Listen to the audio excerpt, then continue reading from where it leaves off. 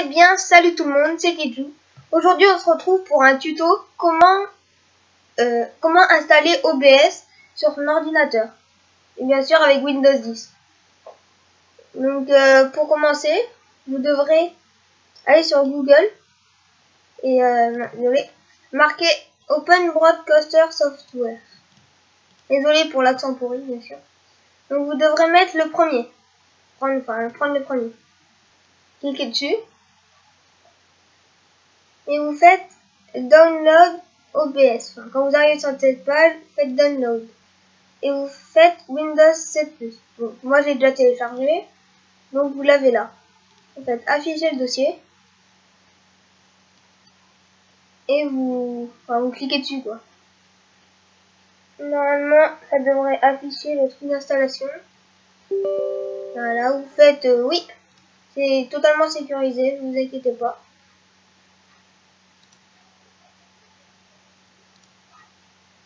Voilà, donc là, ils vous disent ça, vous avez le programme d'installation, vous faites Next.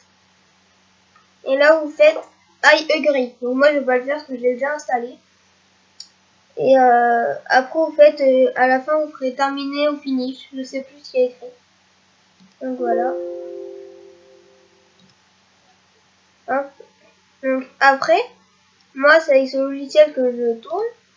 Donc voilà, vous avez mon écran de multiplié en je sais pas combien. Donc vous avez commencé le streaming. Donc ça c'est pour directement sur en live quoi. Vous avez l'enregistrement, donc là je suis en train d'enregistrer bien sûr.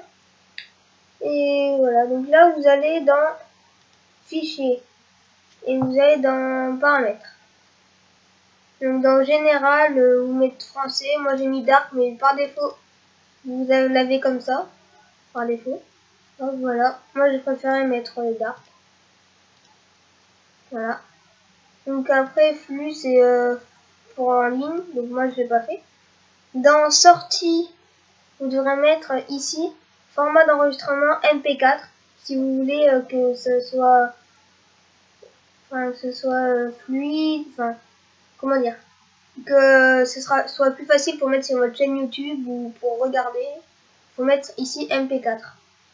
Après audio, vous allez dans périphérique audio de bureau 2, vous mettez speaker, je sais pas quoi, donc les haut-parleurs. Voilà, et vous mettez périphérique audio micro auxiliaire, mettez microphone. Voilà. Après dans vidéo, donc raccourci clavier, je vous conseille de faire démarrer l'enregistrement et arrêter l'enregistrement. Vous mettez deux touches, au moins ça vous évitera de quand vous lancez un enregistrement que ça fasse comme ça quoi. Voilà, donc après avancer, vous changez rien, donc vous faites OK. Donc si vous faites démarrer l'enregistrement, ça va rien vous enregistrer, il va falloir que vous appuyez sur plus ici et que vous mettiez dedans capture d'écran, capture de jeu et image. Donc voilà, et là ça va vous enregistrer l'écran. Et voilà, donc après cliquez ici où vous faites avec vos raccourcis. Donc voilà. Donc j'espère que ce tuto... Ah oui, j'ai oublié, désolé. Après, quand vous avez enregistré, quand vous avez fait une vidéo et que vous avez arrêté l'enregistrement, vous pouvez aller dans Fichier et afficher les téléchargements. Et ça va vous mettre vos vidéos que vous avez fait. Donc voilà. Donc j'espère que cette vidéo vous aura plu, qu'elle va vous aider